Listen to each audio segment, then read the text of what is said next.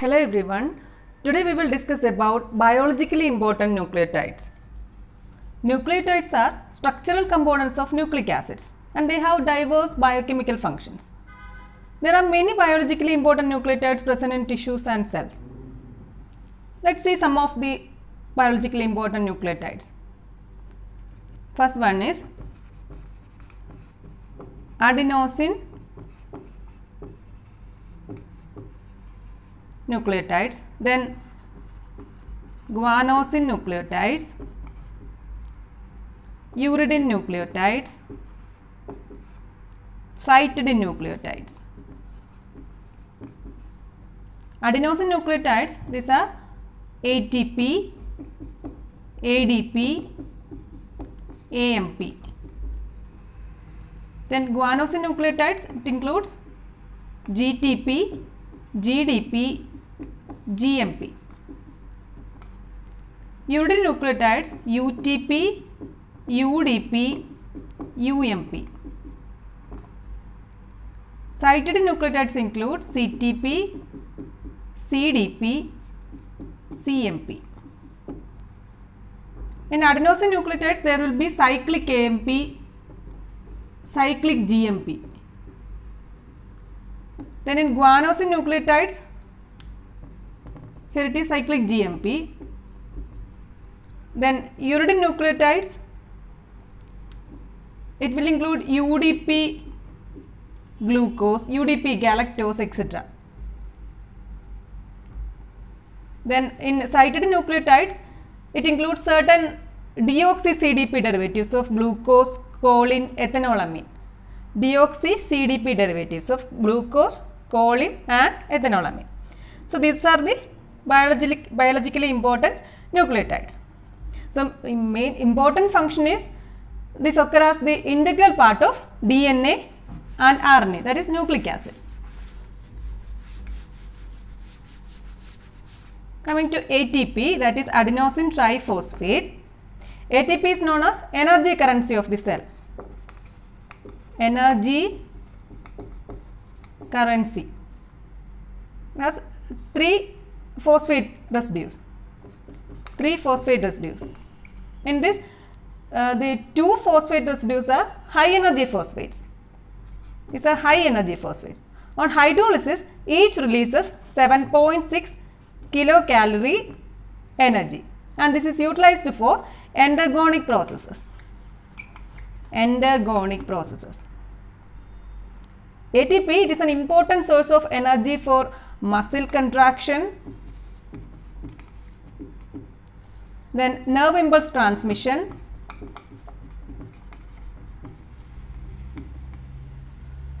then transport of nutrients across cell membrane, then for the formation of active methionine. Active methionine is S-adenosyl methionine.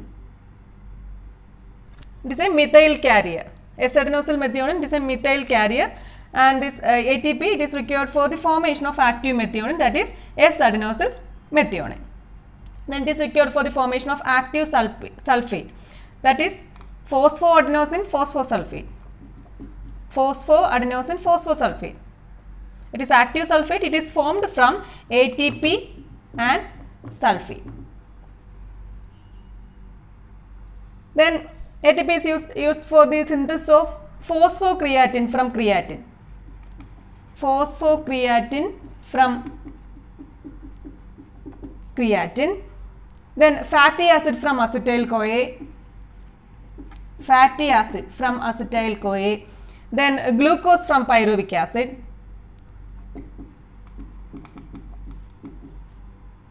So these are the main functions of ATP. It is the energy currency of the cell.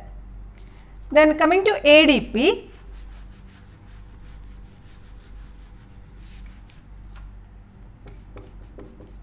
that is adenosine diphosphate. ADP has role as a primary phosphate acceptor in oxidative phosphorylation.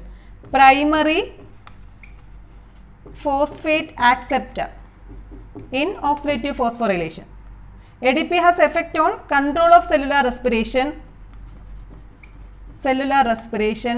then muscle contraction, and it is an activator of the enzyme glutamate dehydrogenase. Glutamate dehydrogenase. So these are the main functions of ADP. Next one is AMP, that is adenosine monophosphate. AMP. AMP, it acts as an activator of certain enzymes. For example, phosphofructokinase in glycolytic pathway. This phosphofructokinase enzyme is inhibited by ATP and it is activated by AMP. It is inhibited by ATP and it is activated by AMP. This AMP, it also acts as an inhibitor of certain enzymes like fructose 1,6 bisphosphatase.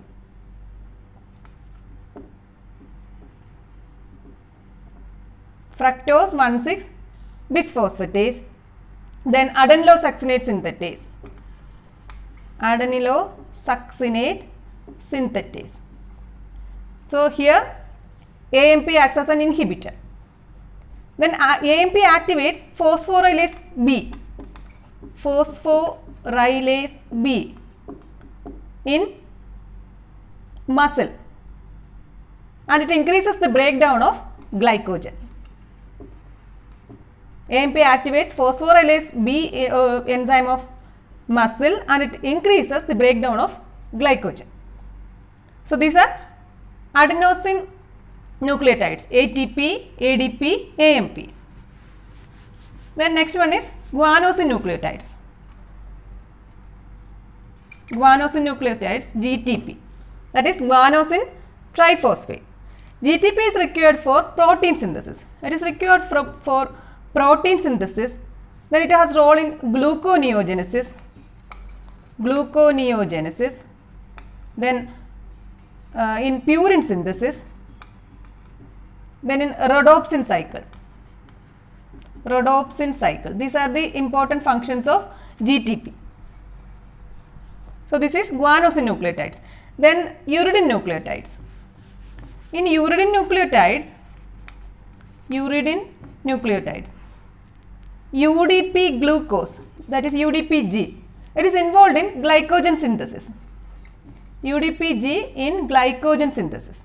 It is also required for the interconversion of glucose and galactose in liver. Glucose and galactose. Interconversion of glucose and galactose in liver. That is UDP glucose. Next one is UDP glucuronic acid. UDP glucuronic acid. UDP glucuronic acid is used for conjugation and detoxification of bilirubin, sterols, estrogens, etc. It is used for conjugation and detoxification. And this UDP glucuronic acid is used for the biosynthesis of hyaluronic acid, then heparin, etc. So UDP glucose and UDP glucuronic acid. Then UDP galacturonic acid. UDP galacturonic acid. It is used for the biosynthesis of chondroitin sulfate. So this is uridine nucleotides. Next one is cytidine nucleotides.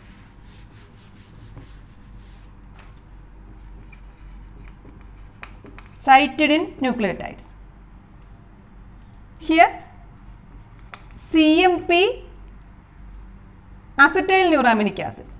CMP acetylnuraminic acid. CMP acetylnuraminic acid is an important precursor of cell wall polysaccharide in bacteria. That is CMP acetylnuraminic acid. Next one is CMP sialic acid.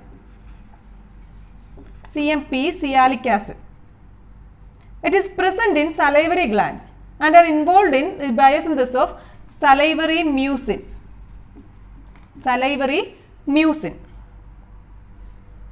Then CMP acetylnuraminic acid, CMP sialic acid. Next one is CDP choline then CDP ethanolamine, CDP choline, CDP ethanolamine and CDP glycerol. CDP glycerol. These are involved in biosynthesis of phospholipid. Biosynthesis of phospholipid. So that is cytidine nucleotides. Then cyclic AMP and cyclic GMP, that is cyclic nucleotides. Cyclic nucleotides are there. In this cyclic AMP. Cyclic AMP is known as second messenger. It is a second messenger in many biological processes. Second messenger in many biological processes. It is a mediator in hepatic glycogenolysis. Hepatic glycogenolysis. Glycogenolysis is a mediator. Then cyclic AMP mediate the effect of a variety of hormones like glucagon, adrenaline, etc. It mediates the effect of a variety of hormones like glucagon, adrenaline, etc. It acts as a second messenger in cell. Then cyclic GMP is there. Cyclic GMP also has variety of functions like it has role in phosphorylation of protein, protein phosphorylation,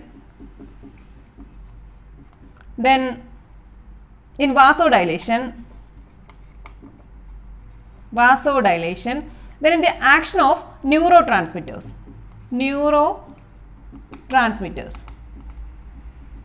In all these cases, that is cyclic GMP has roles. Then another function of nucleotides is that nucleotides serve as coenzymes. Coenzymes in cellular signaling and in metabolism.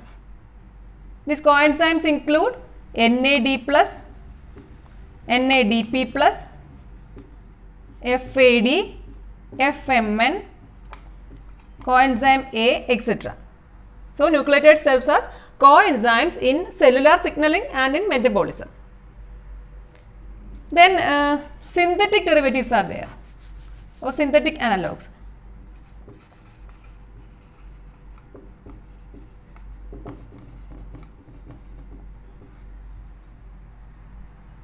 These synthetic analogues are useful in the treatment of AIDS, cancer, etc. Examples include allopurinol, azathiopurin, then azapurin, azacitidine,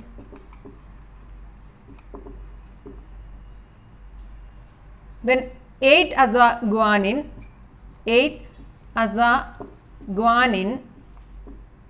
then 6-thioguanine, 6-mercaptopurin, etc. In this allopurinol, it is a purine analog.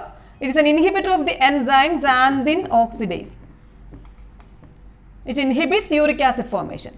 Allopurinol is used for the treatment of gout. Then azathiopurin, it is useful in organ transplantation as a suppressor of this immunologic rejection of grafts. So, organ transplantation, it is useful in organ transplantation as a suppressor of immunologic rejection of graft. Then this 6-thioguanine, 6-mercaptopurin, these are widely used in clinical medicine. So, these are the synthetic derivatives. Mostly these are useful in the treatment of cancer, AIDS, etc. So, this is about biologically important nucleotides. This is today's topic. Thank you for watching.